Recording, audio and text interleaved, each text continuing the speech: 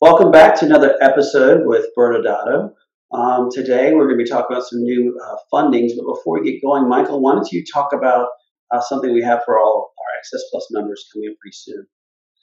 So with all the new laws that have come into place, we, the partners at ByrdAdatto, are hosting a Zoom call for our Access Plus members, and that is Wednesday the 15th at 5 o'clock Central Time. And so hopefully you've got that invitation. You can reach out to Allison at ByrdAdatto or reach out to Brad or me, and we can help get you what you need to join that call. I think it'll be informative, and we'll even go a little deeper onto some of these lending programs that are available, including the ones we're about to talk about. All right, it's a perfect segue, Michael. We're going to talk about, you've already heard a lot of our different talks on the CARES Act, and that when the CARES Act first came out, there's a ton of different laws that were part of it, programs such as the PPP loans or the economic injury disaster loans. Today, we're going to discuss two other sources that we haven't really discussed, but because there's so much information, we felt like we would start discussing these two new funding sources that maybe some of our clients have already looked into or some have not. And Michael, maybe you can start off with the very first one, the Main Street Lending Program. The Main Street Lending Program was approved late last week. This actually came from the Federal Reserve as a means to unlock more funding to support businesses during COVID-19. The difference between this one and the other ones are that it seems to be geared more towards mid-sized and larger businesses. And so the way this will work is the borrower would apply to an FDIC bank to get funding from this. These are larger loans, and so the minimum that can be applied for is $1 million, and that's up to $25 million. Each business, there's a formula for EBITDA, which could lower that maximum. But we're talking about a big loan, and these have to be paid back in 40 years. And so you're really looking at businesses that match that kind of funding and the ability to pay back over 40 years. The eligibility for it is up to 10,000 employees, and up to $2.5 billion in revenues. So you're talking, again, bigger businesses. It's hard to tell based on the early thoughts on this whether it's going to be desirable for a lot of these businesses. The 40-year payback seems to be, a challenge for some businesses. And then, there are restrictions kind of that came through on the CARES Act on stock repurchase, dividends, and compensation that will come into play with these larger businesses. And so it's too soon to know how desirable this will end up being or how good of a fit it'll be. But we are encouraging our larger clients with multiple locations to take a look at this, because it really could bridge cash flow issues over, this period where most of them are closed right now, and maybe even a little bit as the economy gets ramped up again. Okay. And so that's another great funding program for you to consider. So unlike the Main Street Lending Program that Michael just discussed, this next part is actually just for healthcare clients. And as part of the CARES Act, there was something called the Public Health and Social Services Emergency Fund. That particular fund was really for the benefit of the medical providers, and even a limited number of those.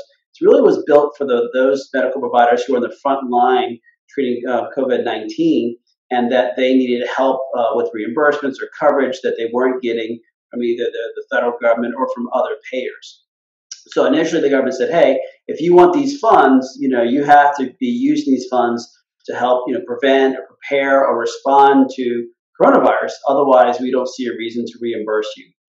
And that was the way we had interpreted it. And so obviously for a lot of our clients, that this was not something that they were interested in, because they were not frontline troops, so they couldn't really access these funds. Everything kind of shifted just last week. And like everything else that's happening right now, the shifts are happening as fast as the laws pass, and then how the administration then decides to pursue that law. And so that's what happened in this particular case, is that at a press briefing last week, at the White House press briefing, the administrator for Centers for Medicare and Medicaid Services said, you know what, the president has urged us to broadly interpret this law. And in doing so, we're going to start releasing these tranches out there to the medical providers. And one of the tranches, the very first one, the first $30 billion that we're going to release, we're going to see this as a no strings attached grant for all healthcare providers that receive these dollars, and they can essentially spend them any way they see fit. And so this was, again, the first tranche was only for Medicare providers. So if you happen to be a Medicare provider, all of a sudden you looked up and Medicare paid you some substantial funds, because again, it's based on how much you typically bill for them. And a lot of people are looking at the law and says, well, I can't use these funds because I'm not going to be a frontline provider, and I'm not going to prepare for and change my business to start treating coronavirus. Well, and that's where the confusion is. When you read the law, it's clear that you can't touch the funds, but the administration is now saying, no, we want to help out our doctors no matter what. And in doing so, you can have these funds and then use them any way you desire to use them. Now, the catch, of course, is we still don't have any perfect guidance yet additional guidance yet from CMS on how, if there's going to be any reporting requirements for this, because they keep calling it a grant, and if you have something else that you have to do for it. The other thing, of course, is that a lot of accountants are asking the same question, which is, well, is this going to be income that's be taxable to you because the government just gave you these funds? These are all the kind of questions that we'll start digging through. But so if you are a Medicare provider and all of a sudden out of nowhere you had funds, these are considered, again, no strings attached. And I use that loosely because we don't know exactly all the strings, but it does appear to be some funds that you can use. We still don't know how the perception of what reporting requirements will be needed and how the IRS review it. So that's kind of the two main things that we're looking at this week. Michael, I don't know if you have any other wrap-ups on this one. I would just encourage everyone. The government has given many different tools to try to help small businesses through this pandemic, and it's important to look at all of them, and in some cases apply for more than one. I know many of our clients have applied both, for the disaster relief SBA loan and the PPP. I know I didn't mention this earlier that the Main Street program, you can also apply for the PPP, so you're eligible for both. And so it's worth looking. None of them are perfect. They all have issues and they all have uncertainties with them, but it's really important to look hard at this given the current background with the pandemic. Yep, I agree. Well, thank you again for joining us. Thank you.